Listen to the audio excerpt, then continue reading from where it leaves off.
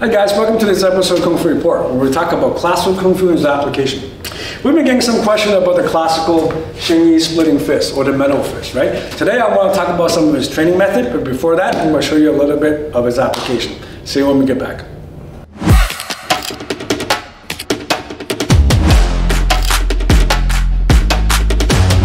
Christopher, please come in. So, the splitting fist, there's a million ways you can use it. So, we're not going to go over all of it. I'll give you a couple ideas today. So, let's say if we're working off a basic warm-up drill against a punch, like a warm-up exercise, right? Usually when you do like a grab hit, usually this kind of technique like a lap style, people can block really easily. If you wanted to block, it's not that hard. See, even if I go fast, you can block it. And he doesn't have to block with the backhand, he can block with the front hand like a bomb style. See? But if I use the idea of the splitting down, and he tries to block, it's almost impossible because he's losing his root. And it's not because I'm pulling his arm down, it's got nothing to do with the angle. Because even if I pull his arm down hard, it doesn't mean anything. He's not going anywhere. Even if I try harder, it doesn't matter, it's all upper body strength. That's not how splitting works. It's because it's from the danti and the back, and also synchronizing the joints, which I'll talk about later. And it's easy to block the guy. And it goes good in combination after I split here with the other fist in Hsing Yi, right? But even though he can't block, he can easily shoulder roll. Okay?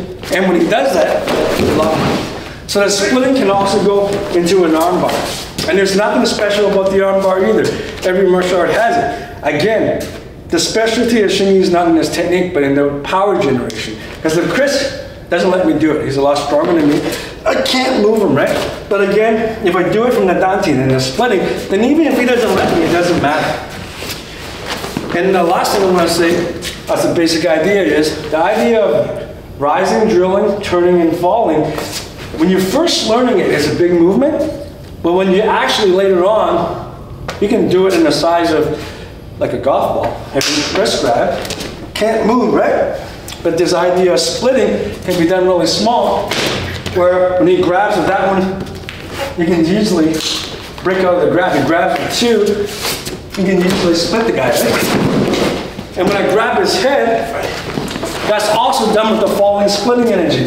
Like from here, if I grab his head, he doesn't let me move him, right? If I do it from the body, then when I'm here, it's really easy to put my weight on. So when we get back, we'll talk a bit about how to develop this power. Thanks, Chris. All right, guys, hope you enjoyed today's short demo. Before I go, I want to mention one thing, and that is, usually when I read emails about some of the demonstration of Hsing Yi, is about the movement, right? Like today we did the splitting, and people argue about different lineages and exactly where the hand should be and blah, blah, blah.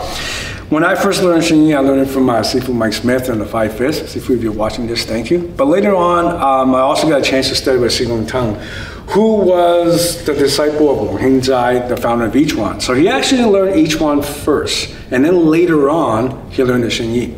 So his version of Hsing Yi, then some of the fists that I learned from him, does not look like classical Hsing Yi at all. And one of the things he emphasized that made a big impact on me was, don't fuss about how detailed and how well you can look when you do Hsing Yi, or how precise the form is and all that stuff. Worry only about the energetics. I'm sure a lot of people would disagree with that, but for me, it really helped me, right? Like today when I did a demonstration, or even when you're practicing the lines, don't worry too much about exactly the order and should I do it this way, or does some lineages do it this way, or should I end up in this way, or should I open up the tiger's mouth more and all that. Don't worry too much about that. Only worry about the energetics, and I hope that tip will help you. Like, for example, when you're doing splitting, instead of going through the movement a lot, which is good too, you should do a lot of post training based on that. But just standing there into the metal post is not going to help. You need to know how to connect the third eye with this finger, pushing forward and downward with this hand, synchronizing with the back hand going down and back, hollowing out the chest, coordinating the elbows with the knees, the shoulders with the hip, the top of the head spearing up, the back of the neck going backwards, opening up the vertebrae, feeling the dantian between the point in the front and the back and the Mingguan, right? That is actually more beneficial than just trying to get the form perfect. So I hope that helps, right? Okay, and what else? Oh, me and Chris, we're going to be filming the Five Fists, the Hsing Yi series coming up in a full immersion program. I'll keep you guys posted when that is released. All right, guys, train hard and stay safe.